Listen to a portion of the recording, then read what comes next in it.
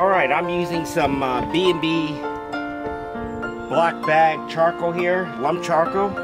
We're making Huli-Huli Chicken here, which is basically Hawaiian for flipped chicken.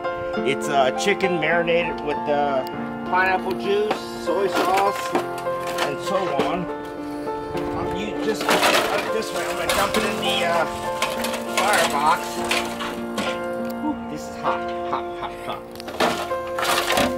Okay, this is our maiden voyage in using the rotisserie.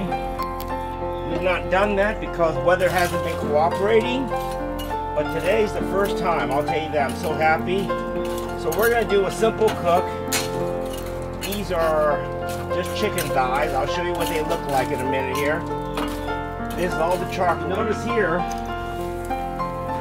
is the chicken. I'm going to turn the rotisserie. This is the Hasty Bake basket. You can see I have 8 thighs in there. And I got 4 here. I'm going to just do that directly on the grill. And I'm going to turn this on very first time. There it goes. Oh my goodness gracious. Look at that. Look at that thing go. Okay, I'm going to move the charcoal over a little bit here. See? Oh yeah. Oh yeah. This is going to be an interesting experiment here. Oh, whoa. Whoa.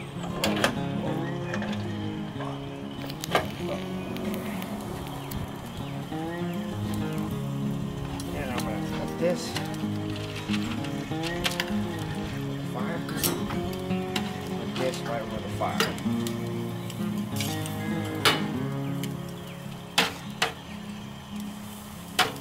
All right.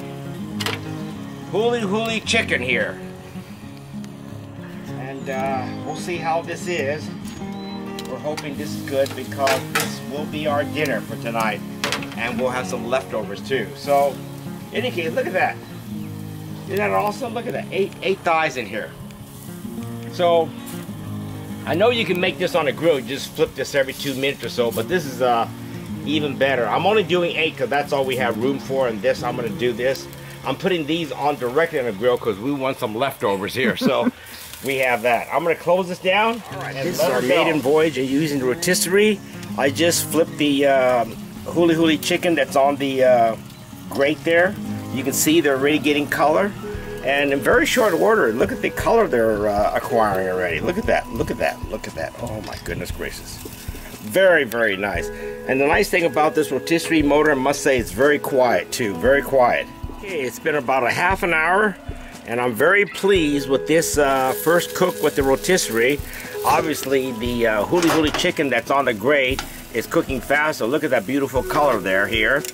I moved it over to the indirect side here, not directly over the coal, because it was just cooking much faster than this. You can see that this is coming along quite well too. I can't wait.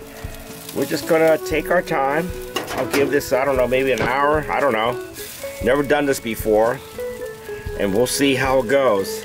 Now, obviously, the ones on the grate directly won't require that much time, but the coal is very hot, and we will just see how this will go here. This is actually kind of a fun cook here, actually, because on the rotisserie you don't have to do very much. You just look at that. That's getting nice and brown on that side. The coal's a little hotter there. I may open the door and spread that charcoal out a little bit here because the chicken on this side here doesn't seem as brown as the chicken on the right side. You can see that, guys? There you go. I'm just going to move some, spread some of that charcoal over and see if that will help things. Be back.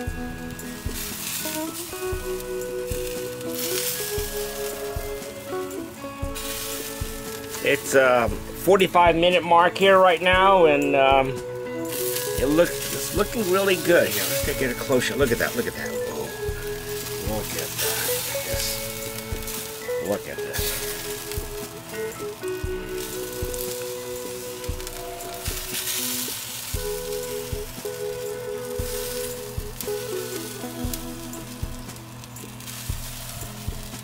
Again, this is the first time we're using the rotisserie on the Hasty Bake 259. It's been 55 minutes now, and the chicken's coming out real good. I haven't really taken a temp here, but I'm thinking this is going to be done here soon if it's not done already.